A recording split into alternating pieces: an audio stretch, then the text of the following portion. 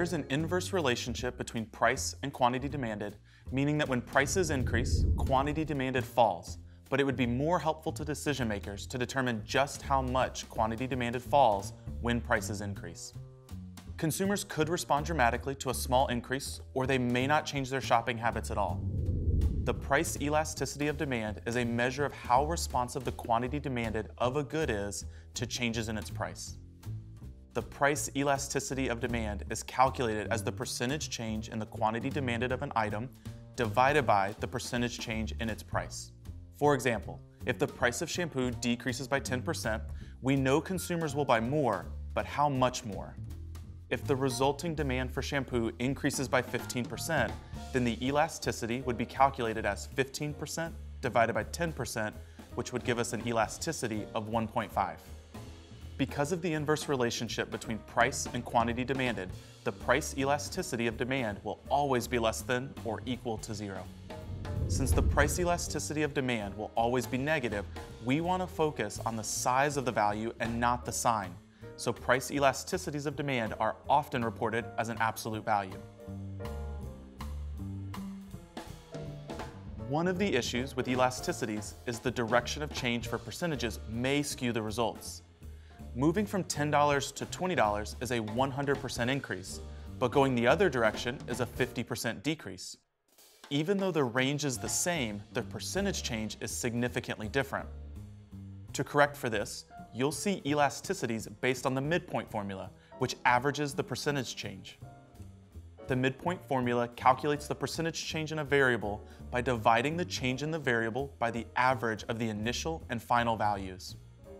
Suppose the price of a t-shirt increases from $10 to $15, and this causes the quantity demanded to fall from 4,500 units to 3,500 units.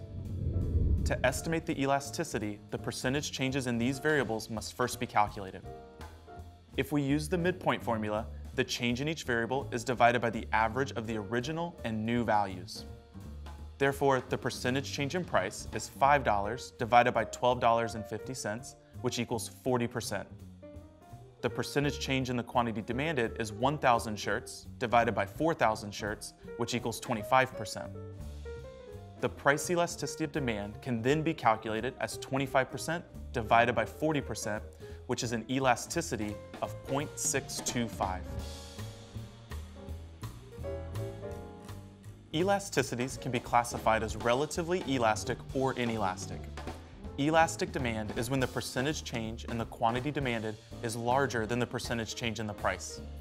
Inelastic demand is demand in which the percentage change in the quantity of a good is relatively insensitive to changes in price, which means the percentage change in the price is larger than the percentage change in the quantity demanded.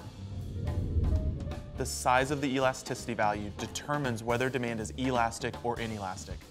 When the absolute value of the price elasticity of demand is greater than 1, it's elastic. When the price elasticity of demand is less than 1, it is considered inelastic. When demand is elastic, consumers are highly responsive to changes in price.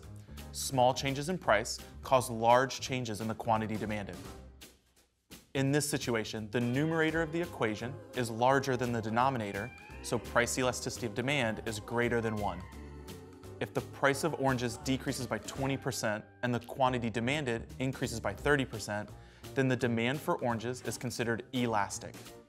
Conversely, when demand is inelastic, consumers are relatively insensitive to changes in price. In this case, the percentage change in price is larger than the percentage change in quantity demanded, so the numerator of the elasticity formula is smaller than the denominator and the value is less than 1. A third case occurs when the absolute value of the price elasticity of demand is exactly equal to 1. This is known as unit elastic demand. This occurs only when the percentage change in quantity demanded is equal to the percentage change in price. A 10% increase in the price of a product will result in a 10% decrease in the quantity demanded. Economists often focus on 5 major factors that determine the price elasticity of demand: the number of available substitutes, whether the good is a necessity or a luxury, the time frame considered, how broadly the market is defined, and the proportion of a consumer's budget accounted for by the good. When the price of a good or service changes, what other options does a consumer have? Are close substitutes readily available? When there are substitutes, consumers will be more sensitive to price changes and demand for the good will be relatively elastic. In contrast, if a good has no close substitutes, such as certain medicines, consumers will be unable to react strongly to price changes and demand for the product will be inelastic. A related consideration is whether the good or service is considered a necessity or a luxury. Consumers are more responsive to price changes of luxury items because they can always choose to not purchase them at all. The demand for luxury goods is often elastic. On the other hand, when the price of necessities increase, consumers try to purchase slightly less of it, but cannot reduce their consumption by much because they need to purchase the good. This makes demand for necessities relatively inelastic. What about the time from the initial price change? If prices of gasoline increase overnight, many consumers already have plans the following day to drive to work or to school, and it's not easy to adjust those plans quickly. However, if the price of gasoline remains high, people may start looking for alternative transportation, carpool with others, or find ways to reduce their commuting time. Given enough time, people will find suitable substitutes, which means in the long run, demand will be more elastic than in the short run. The fourth determinant of price elasticity of demand is how broadly the market is defined. The broader the definition of the market, the less elastic demand will be because there are more substitutes. For example, the demand for ice cream in general is less elastic than the demand for a particular brand of ice cream because many different brands of ice cream are available and consumers will respond more to a change in the price of a specific brand than they would to an overall change in the price of ice cream. The fifth factor is the proportion of consumers' budgets that are accounted for by the good.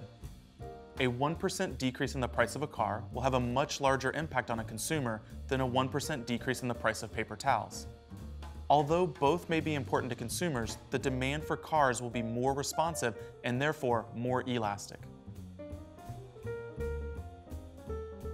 In some markets, consumers have an infinite possibility of comparable products to purchase. This idea reflects a perfectly elastic demand, in which any increase in price will cause demand to fall to zero, and the elasticity then is equal to infinity.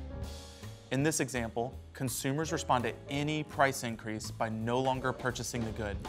When demand is perfectly elastic, the demand curve is horizontal. Perfectly elastic demand occurs when a large number of identical substitutes are available in a market. If one seller raises the price of their product, consumers can simply switch to an identical version of the good from a different seller, and the quantity demanded from the first seller falls to zero. Perfectly inelastic demand, on the other hand, occurs when demand does not change at all to price changes. The price elasticity of demand is equal to zero, and the demand curve for the good is vertical. For perfectly inelastic demand to occur, the good or service must be a necessity and have no close substitutes. As an example, consumers do not purchase more dental cavity fillings if the prices fall, or forego treatment if the prices rise.